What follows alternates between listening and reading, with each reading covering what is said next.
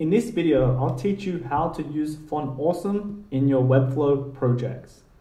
So firstly, what is Font Awesome? Well, Font Awesome is a font, just like any other font in Google, for example, Poppins or Laura, except the fonts can actually pull in icons. So instead of actual traditional characters like A, B, C, D, E, Font Awesome actually has specific characters for icons. And just keep in mind, Font Awesome is something that I personally use, but there's many other libraries out there on the internet, but it follows the exact same premise. The premise being we'll have to add the font as a custom font, then we go ahead and use the library to use a specific icon. So the first thing that I want to show you guys is an example website. In this website, blazetransit.com, as I scroll down the site to the very bottom on the footer, you can see we have these social media icons, and what's actually crazy is if I hit inspect and I go ahead and click onto this inspect tool and I highlight over, let's just say, the YouTube icon, in this specific example website, they actually use Font Awesome as the icon for the social media link. So again, in web design, web development, at the end of the day, in the front end version, what we see as site visitors, it doesn't really matter what you use. You can use a font, you can use an image, you can use an SVG file, whatever. In this case, it was a font, and there are clear advantages and disadvantages of using a font. The main advantage is a font is usually very small in file size compared to an image. And secondly, it's a lot easier to style the hover states, in my opinion. So let's go ahead and jump into Webflow. But before we do that, let's go into Font Awesome and let's download the actual font. So head over to fontawesome.com, and where it says start for free, go ahead and click that button. From here, you can just scroll down and you can go to downloads right here.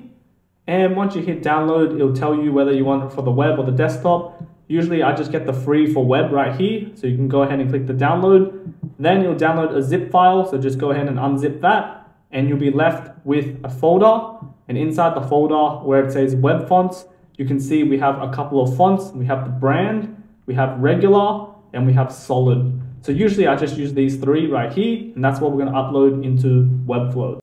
So jumping into Webflow, we can go ahead and add the font through project settings, site settings, and then font. Or if you're in the designer view already, you can actually click onto a text, for example, scroll down to font, and then where it says at the very top, add font, this will automatically go into project settings, into the font settings.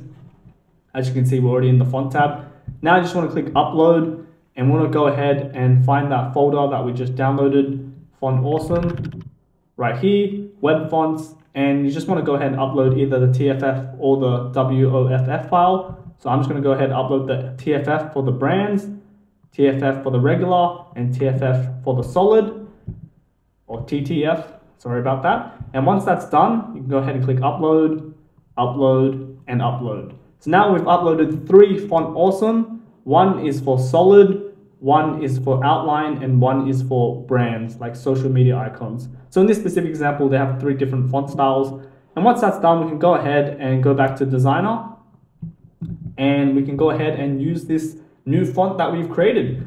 So I'm back on my page. And now what I want to do in this example website is I want to go ahead and just create social media icons instead of the get started button. So I'm going to go ahead and delete this get started.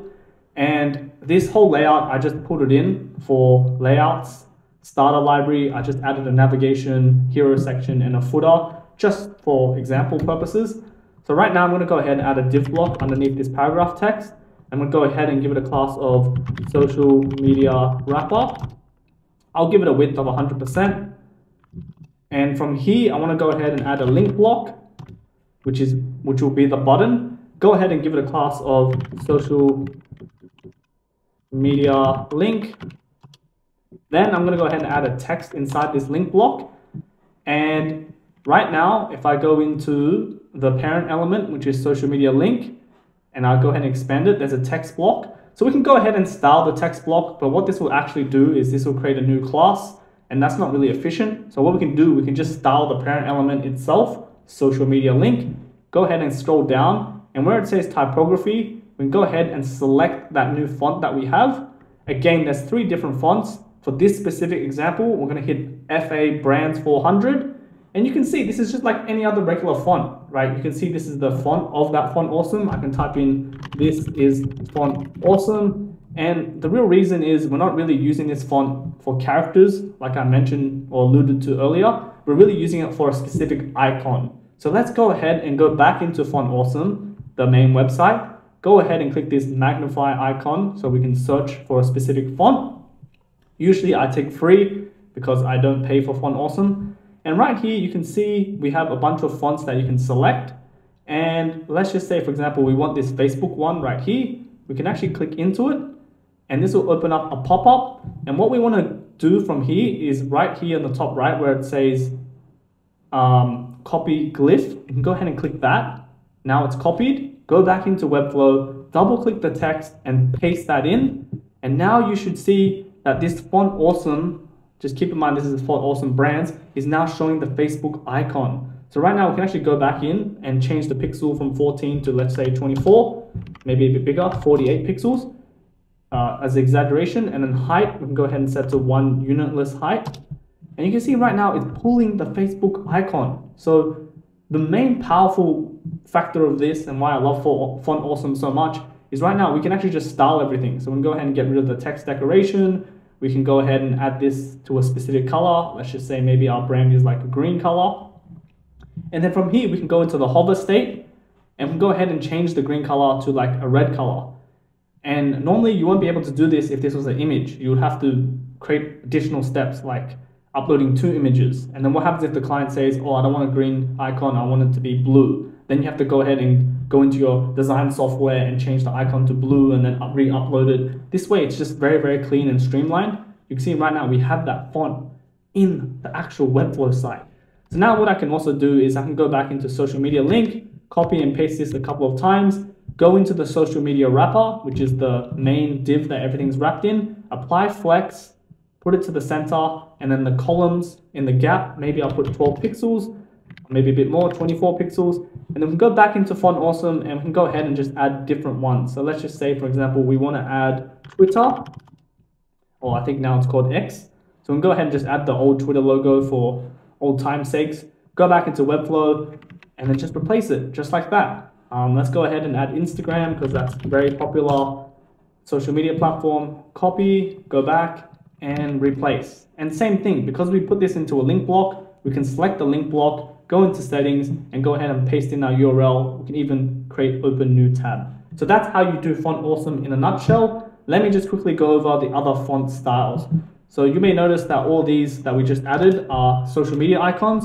But what happens if, for example, we want to add this house right here? So if we actually click onto this house, click copy glyph, and let's just replace the Twitter with that, you'll notice that it doesn't actually work. And that's because Font Awesome, again, has 3 different fonts. So right now we're using the brands, but what we can do here is we can add a combo class of solid, and that way it won't affect the other 2. Now we can go back into the font and we can go ahead and select FA solid. So now you can see that the house actually works. So I hope you guys found this video useful. Let me know what you think of Font Awesome. I think it's awesome, as the name implies. And just keep in mind that there are many other libraries out there, but they just follow the same premise, where you install the font, you upload it to Webflow, and then you use their library and it pulls in that specific icon. Thank you guys for watching. I hope you found this video helpful. If you did, please leave a like and a comment. And if you want more Webflow videos and design videos, make sure to subscribe and hit the bell notification. I'll be releasing new videos every week, and I'll see you guys there.